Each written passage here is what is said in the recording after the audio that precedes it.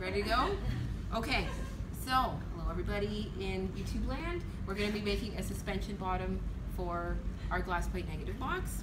So as I've discussed earlier, we have a piece of board that essentially is, when you measure the area that you need, it has to be a little bit bigger than your sink mat, because we're going to build space around the box, which you'll see in another video. So we want it to be 1 width and 3 lengths long, and we're aware of the direction of the corrugations because we need that for our springiness of our suspension bottom. Okay, so this piece is 81 centimeters long, so we're going to divide it into 3 sections. So when I do this, I'm just going to do my overall math first, and again, because it's translucent, I can see the measurements on both sides.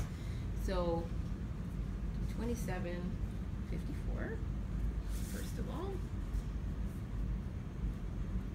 And of course, as I've always said, if anybody wants to come closer, you by all means do so, because you're going to be doing this yourself. So measure 13.5. 13.5.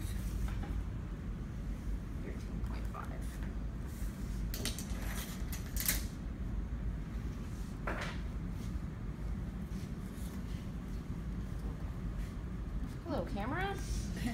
All right, so you can barely see it, but there are little marks here. If you choose to use a pen or a Sharpie, you can do so with this only, because again, you will see it on both sides, okay? So I'm gonna start with my main folds, and with this, you can use a bone folder. Again, you're using it on against the corrugations, so you might wanna use a lot of elbow as you go, or you can use the dull point of a blade, which I prefer to use personally, just because I find it tedious to switch tools, but again, that's my preference. So I'm just scoring here and here to make my first folds, okay? So again, I just have these pieces, just you can see, ready to go. So we're gonna fold towards your score, okay? Great. Okay, so once you've done your first score, you're gonna flip this over. And again, you can hopefully see the marks you have on your other side and go through. Otherwise, you can just remeasure. Mine are a little bit dim, so I'm gonna remeasure really quickly. As I said, if you choose, you can see it right through.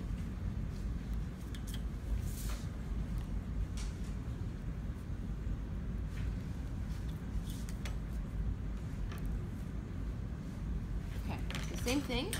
So again, we flip the board over. Do my scoring.